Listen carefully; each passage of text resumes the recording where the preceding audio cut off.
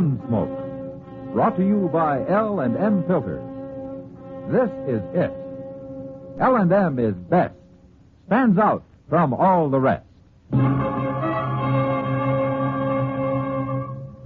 Around Dodge City and in the territory on West, there's just one way to handle the killers and the spoilers, and that's with a U.S. Marshal and the smell of Gunsmoke.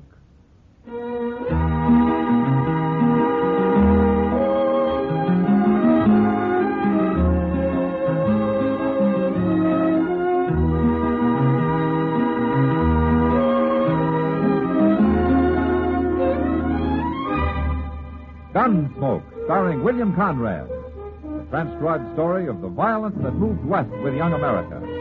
And the story of a man who moved with it. I'm that man. Matt Dillon, United States Marshal. The first man they look for and the last they want to meet. It's a chancy job, and it makes a man watchful. And a little lonely.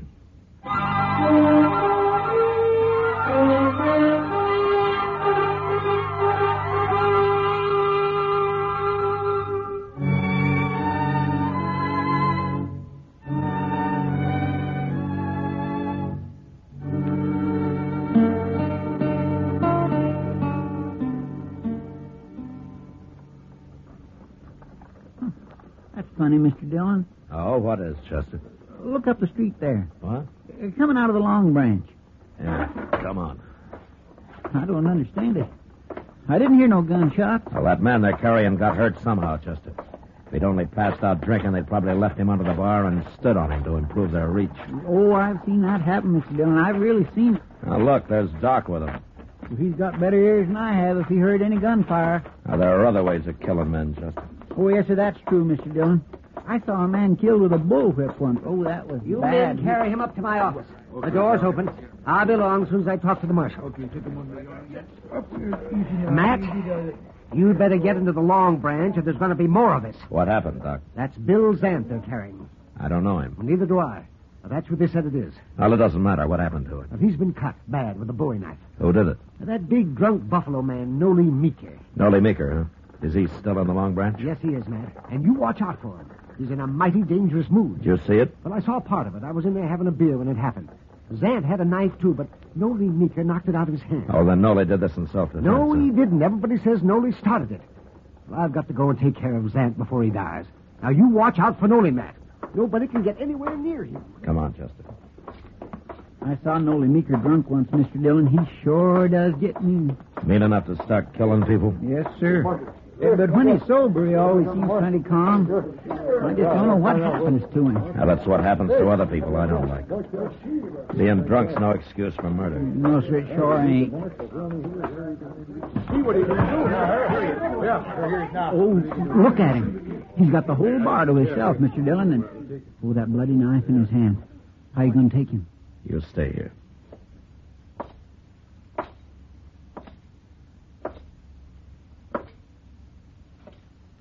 Evening, Noley. Get away from me, Marshal. Why don't you drop the knife, Noley? You're in enough trouble now. I killed Zant, didn't I? I'll kill you next. Zant isn't dead yet, Noley. And I'm going to have to keep you in jail till we find out if he's going to live. I ain't going to jail. Not if I have to cut me a path all the way out of Dodge. If Zant dies, you murdered him. You're not leaving Dodge. Now, you can't be so drunk you don't understand that. Come on, Marshal, let's fight. What, my 6-gun against your bowie knife? You wouldn't have a chance, Noley. Now, why don't you calm down before you get hurt? You go get yourself a knife. No, I'm not going to go get myself a knife. Okay, we'll fight this way. Forget about fighting, Noley. I can cut good with this knife, Marshal. I can throw it, too. Stop it, Noley. Didn't know that, did you? Watch. Hell, you don't throw too good when you're drunk. Noley!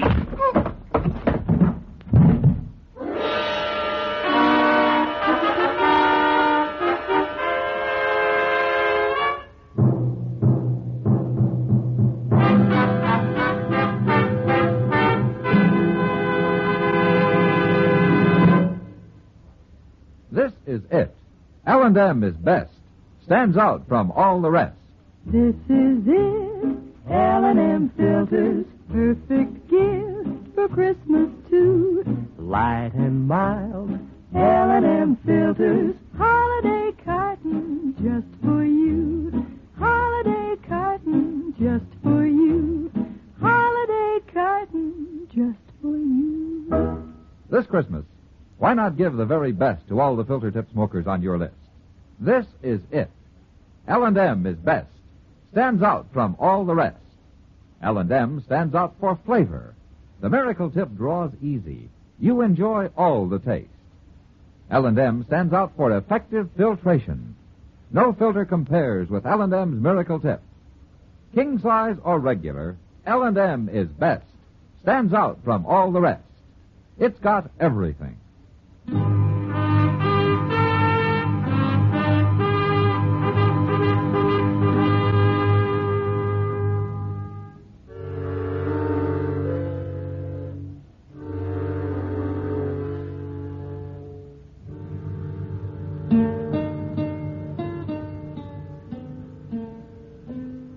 Feel pretty good today, do you, Noley?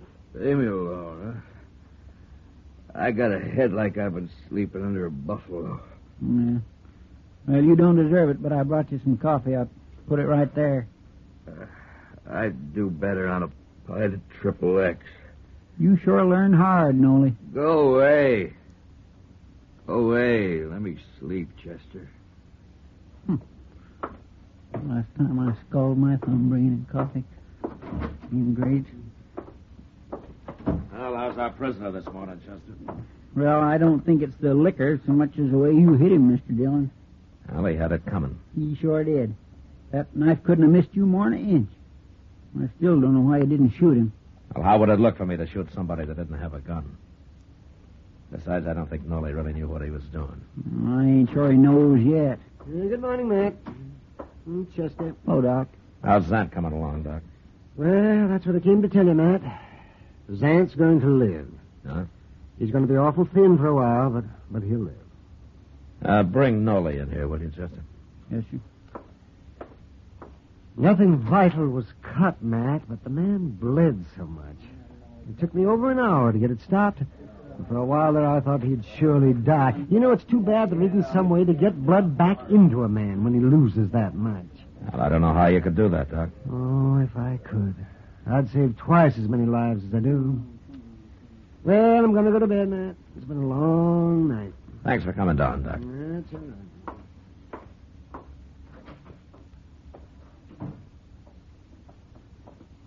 Quit complaining about sleep, Noley. You've just escaped years and years of it, whole centuries. I'll take that on any time, Chester. What do you want, Marshal? You sober enough now to tell me why you took your knife to Zant last night, Noley? Personal matter? Well, maybe you better tell me whether it's personal or not. I'm not going to turn you loose to go stab him again. Turn me loose? You didn't kill Zant. He's going to live. Now, what were you fighting about? A woman? Is that all? You got something against women, Marshal? That's not what I meant. I've known you for a long time, Nolan. You never seemed like the kind of a man who'd try to kill somebody over a woman. When I'm drunk, I get mean, Marshal. I'll fight over anything. Even a woman, huh? Now you're fogging me up again, Marshal. Okay. Why did you know Zant? We've both been working for Ezra Marcy. Collecting buffalo bones? We gather 'em up off the prairie and bring 'em back to Dodge and sell 'em to Marcy. And he ships 'em back east on the railroad. It's beyond me how they can make fertilizer in China and stuff out of them old buffalo bones. Noley, you and Zant work together, is that it? No. I got my own wagon. He's got his. But I still don't like him. You going to leave him alone? Marshal, I wouldn't hurt nobody less than I was crazy drunk. You tried to kill me, too. Do you know that? I did? Oh, Marshal, I don't believe that. You threw your bowie knife at me. And you're lucky I didn't shoot you. I shouldn't have done that. Well, you start drinking again, and I'll throw you in jail as soon as I see you. All right, you can go now, Noley. But you came awful close to hanging. You just remember that. Well, my pa always said I'd hang. I won't cause no more trouble, Marshal. So long. So long, Chester. Goodbye, Noley. Mr. Dillon, you believe that about them fighting over a woman? Now, there might be more to it than that, Chester. Why don't you ask Zant about it? Well, if Noley's lying, Zant will lie, too. But whatever they were fighting about, I doubt that it's over. He hurt Zant too bad for that.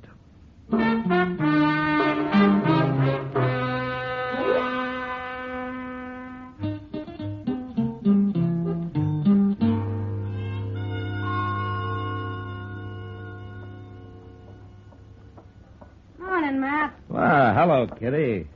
You waiting for the stage to come in? No, I just got tired sitting in my office.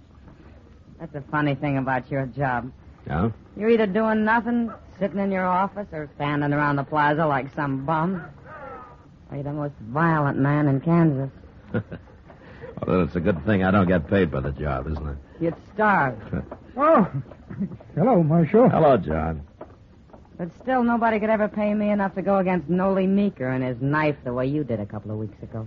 Well, I could have shot him, Kitty. No, you couldn't. Not you. It's just what'll get you hurt someday, Matt. Or worse. Look, Kitty, I'll die when my time comes, just like everybody else. Matt, I'll feel better when I get some breakfast. Oh, haven't you eaten yet? I don't get up as early as some people. I'll go with you, Kitty. I could Good. use a cup of coffee myself. Oh, wait. Here comes Ezra Marcy. Looks like he wants you. Morning, Miss Kitty. Marshal. Oh, Marcy. Marcy? I got a job for you, Marshal. Oh? I wish I'd never made a deal with them men. Neither one of them. You mean Zant and Noley Meeker? Them. They've been complaining and fighting more than they've been gathering buffalo bones for me. Oh, why don't you deal with somebody else? Most men would rather hunt for hides than bones, Marshal. It pays better. I buy both, so it don't matter to me, but even so, Zant ain't been much use since Noley cut him up. Now he ain't no use at all. Why not? Noley's got a shack down past the Opera House at the edge of town, Marshal. Let's go ask him. He got drunk again last night. I thought you were talking about Zant. It's about Zant I want to talk to Noley. Oh, why do you need me? Noley killed him, Marshal. What? Zant was due in with a wagon load of bones this morning, and he was late. So I rode up the river to look for him. And I found him, sitting on his wagon with a hole through him like a Sharp's 50 would make. You think Noley did it? Well, Noley tried to kill him before, didn't he? And he come in with a load of bones yesterday, and I paid him off, and he went and got drunk. Of course Noley killed him. Does Noley have a Sharp's 50? He used to be a hide hunter until he got tired of it. It was a Sharps that killed Santa. Anybody can tell that. Yeah, I guess they could. That Noley Meeker's a murderer, Marshal. You go arrest him. Did you leave Zant at the river, Marcy? I ain't gonna bury him. Come along and show me where he is. All right, I'll send somebody out to bury him, but let's go find Noley. I don't want no murderer to get away. I'll talk to Noley later. No, we'll get him first. We're going to the river, Marcy. Now.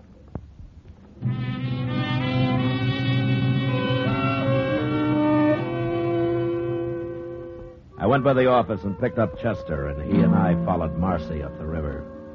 Zant had stopped in a little cottonwood grove, apparently to water his oxen, a couple of miles above Dodge. And we found him there, slumped over the seat of his big Studebaker wagon, shot in the back. The wagon, piled high with sun-bleached buffalo bones, was headed toward the river. But the oxen had stopped when Zant was hit and were standing patiently, waiting for their next command. We laid Zant's body onto the sand, and then I had Chester lead the oxen down to the water. A few minutes later, he was back. You going to bury Zant out here, Mr. Dillon? Well, it's as good a place as any. While we're fooling around here, Noley's probably on the run. I'll find him, Marcy. But I don't know how I'm going to prove he did it. Well, you got all the proof you need. What if he's got a good alibi? What if he can prove he was someplace else when this happened? Marshal, now I ain't gonna miss Zant. But I ain't gonna watch a murderer go free, neither. I'm kind of against murder myself. Well, you're awful slow showing it. Wasting time coming out here and all this talk about proof and such. I'm telling you, Marshal, if you don't see Noley Meeker hung for this, I will. Lynch talks something I won't stand for, Marcy. Now, don't make it around me and don't start making it around Dodge. You're threatening me, Marshal. I don't threaten people. I warn them. Now, you know me. You know what I mean. We'll go find Noley and see what he has to say. Chester. Yes, sir? We'll send somebody out for the wagon and those oxen. They can stand here a while longer. They've had their water. Well, you know, that's the funny thing, Mr. Dillon. Them oxen didn't drink no water. They didn't? No, sir. And they hadn't been to the river, neither. There wasn't no tracks between where they was standing and the river. Then why was Zant heading them toward the river? I don't know. But you'd think Zant would have known if they wasn't thirsty. Of course he would. Well, I guess it don't matter much, Mr. Dillon.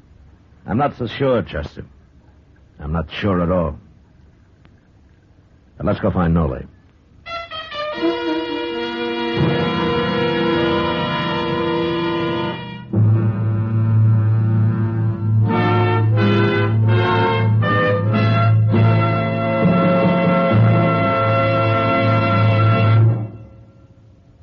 Filter tip smokers, this is it. L&M is best.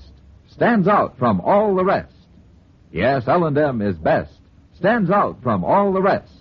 L&M stands out for flavor. The miracle tip draws easy. Lets you enjoy all the taste. L&M stands out for effective filtration. No filter compares with L&M's miracle tip for quality or effectiveness. L&M stands out for highest quality tobaccos. Low nicotine tobaccos. L&M tobaccos. Light and mild. L&M's got everything. King size or regular. It's America's best filter tip cigarette. Yes, L&M stands out from all the rest.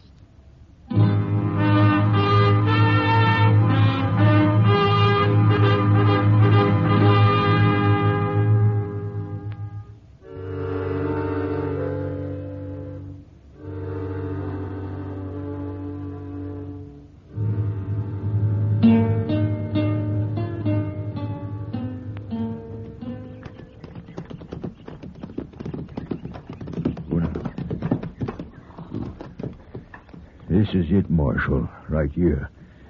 I just hope Noley ain't awake and watching us out of one of them crags. You can ride back if you like, Marcy. No, I want to be here when you talk to him. Okay.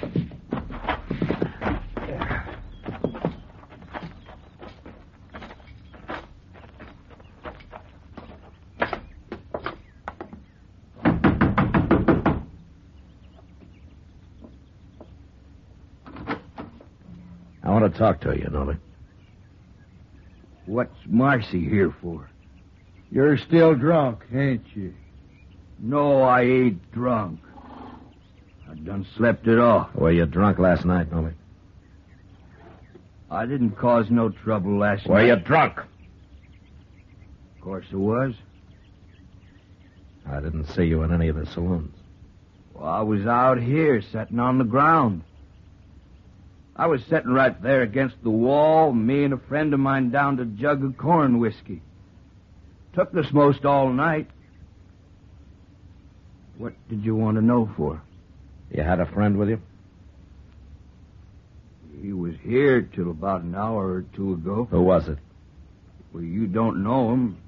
He's an old Indian, a Cheyenne. Where is he now? He's on his way home. Where? Absaroka Mountains. Absaroka Mountains in Wyoming? Well, that's what you're doing here. Looking for him because he run off the reservation down south. Well, you won't find him, Marshal. That old Cheyenne's traveling alone, and he lives like a wolf. You'll never find him. No, I don't expect we could. Well, there goes his alibi. Alibi? What are you talking about? About Zant's murder. Zant's murder? You'll hang for it now. Wait a Noley. minute, Marcy. Zant was shot in the back with a Sharps 50 this morning, Noley. A couple of miles up the river. Marshal, you're thinking I did it? Well, you tried to do it once before. I didn't kill him, Marshal.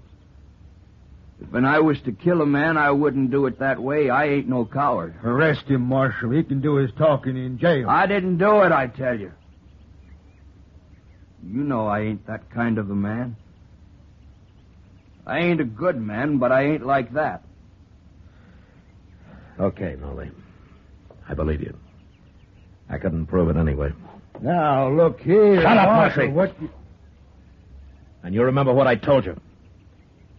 I don't want to hear any talk out of you. Come on, Chester. There's something I want to do in town.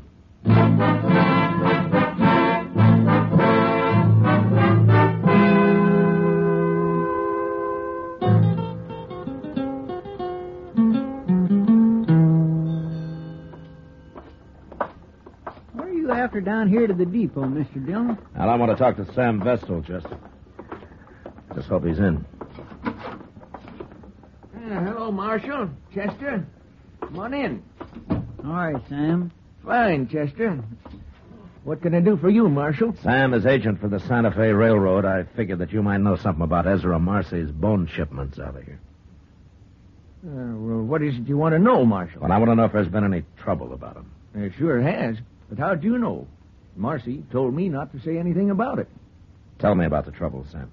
Well, the buyers back east have been calling Marcy a crook. But I know he ain't, Marshal. I weigh them loads myself, and I'll personally guarantee they ain't short on weight when they leave here. But they are short when they arrive back there, huh?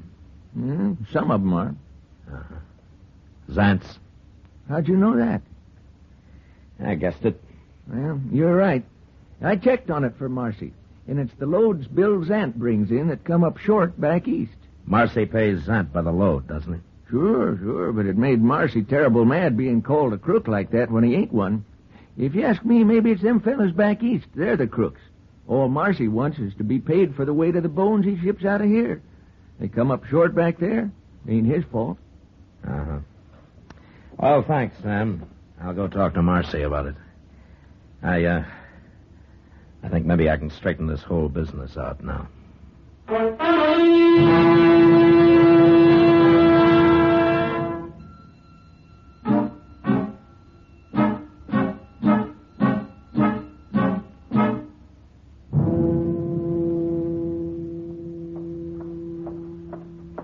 Marcy's coming, Mr. Dillon. I found him in the Texas Trail. You know what he was doing? What, Chester? Stirring up a bunch of men in there about how they got to go get Noley Meeker. He was telling them you ain't going to do nothing about it. I'm going to do something about it. Here he comes.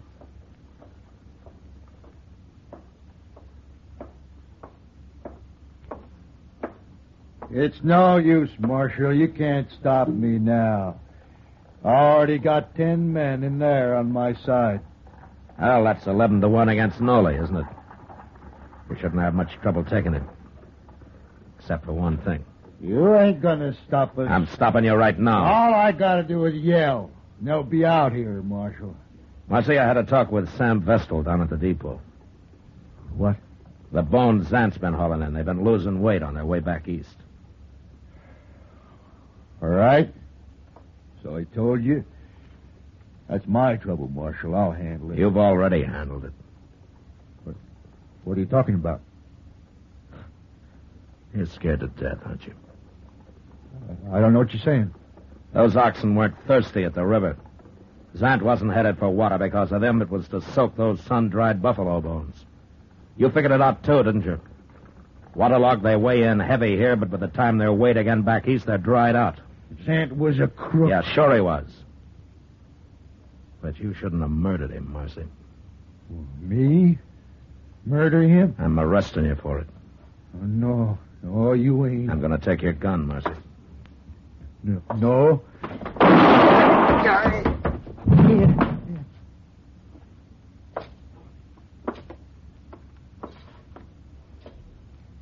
He shouldn't have tried that, Mr. Dillon.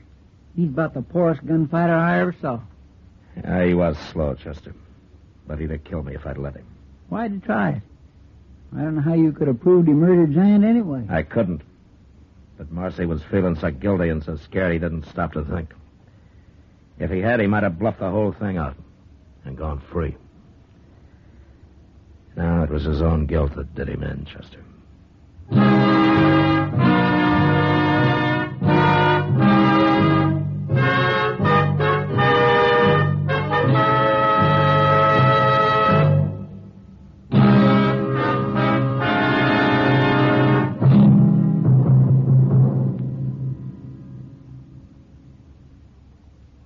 And now our star, William Conrad.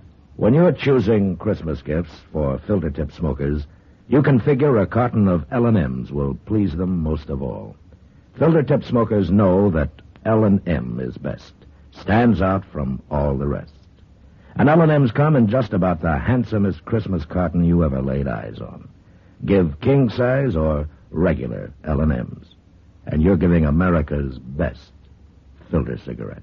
Remember, listen again next week for another story of the Western frontier when Marshal Matt Dillon, Chester Proudfoot, Doc, and Kitty, together with all the other hard-living citizens of Dodge, will be with you once more. It's America growing west in the 1870s. It's drama. It's Gunsmoke. Brought to you by L&M Filters. This is the CBS Radio Network.